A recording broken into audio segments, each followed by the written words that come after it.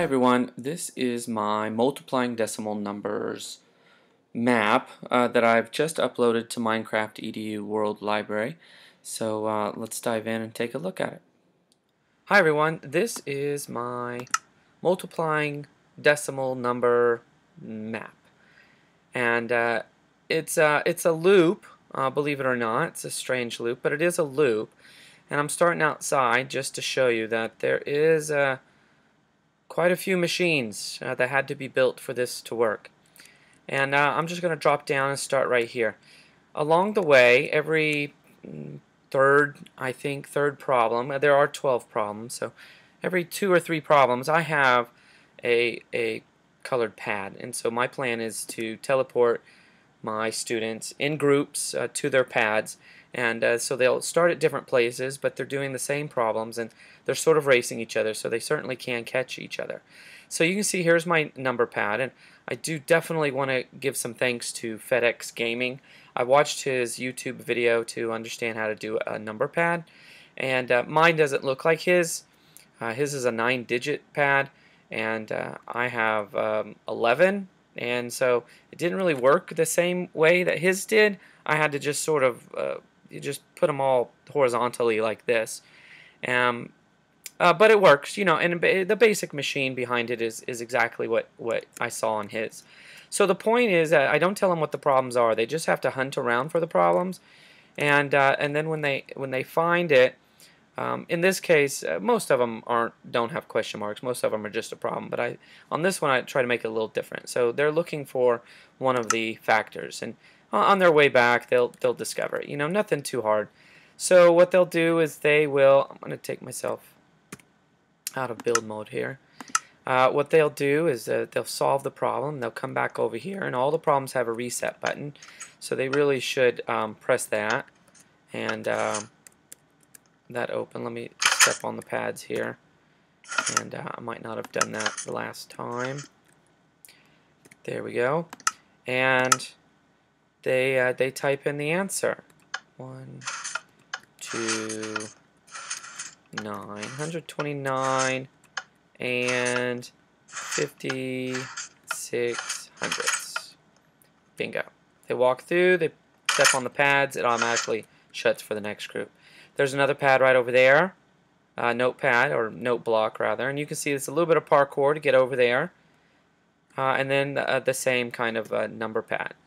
Let's see, am I in creative? Yes, I am. Actually, I want to go through, I'm going to put myself back in build mode. Sorry about that. That way I can just run through. And over here, there's a little drop down into some water. They swim, they pop up, and they find another note. Block right there, come back, solve the problem, and plug it in. A little parkour, a little more parkour. There's the pad, the note block rather, right over there. Parkouring up, a little bit more. So I try to make it, you know, there's some similarities in the challenges, but I try to create a little bit of variety. Again, some water hazard. This is a maze that wraps all the way around. Not too long though. Here's some lava to top to parkour over. Notepads right there. Note block. I keep saying notepad, note block. Here's a trap, an arrow trap there. And then once they get through it, then the note block is above them, so they have to look around for it. Okay. And let's see what happens. Oh, I like this one. One of these, it's over here somewhere.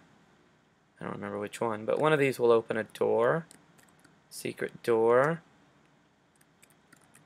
This one isn't so much a challenge or anything. It really just allows them to move around and see the machine and the notepad, note block. Gosh, note block's over there. I think we're getting close to the end here.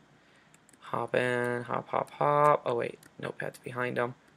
My hope is that they get all the way through and go, wait, doggone, have to go back for it. You know, here's another one.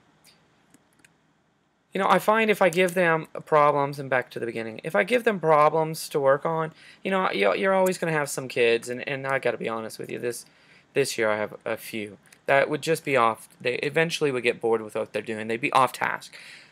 Giving them something like this, whether it's MinecraftEdu or some other, an online game or something that they can play and work through. Whatever. I love MinecraftEdu, obviously, so let me push for MinecraftEdu. If I give them problems to solve, and that's really all they're doing in this game. Yeah, it's a little parkour, but it's just solving 12 problems, right?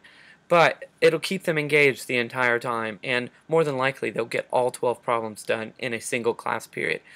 And you may have some kids that do that anyway, but some of us have a class where 12 multiplying decimal problems is not going to get done in a class period. They will distract themselves and not get that done. And then I have quite a few kids that won't go home and do that for homework, So those things don't work for me. I have to really give them something that will engage them, and MinecraftEdu is definitely the ticket, right? So I hope that you like this map. Again, like in any of my stuff, I welcome any kind of feedback, and so if there's a problem, if one of the machines isn't behaving, please let me know. And I would say that this would be easy enough to modify and use other kind of problems, but each machine would have to be modified. And if you're willing to watch FedEx Gaming's a video, then you could figure out how to do that, and just keep these in place and just change the answers. It wouldn't necessarily be a quick, easy project, but you could definitely get it done. But hopefully you'll like it the way it is and use it. And I hope that your students like it too. Hey, thanks for watching.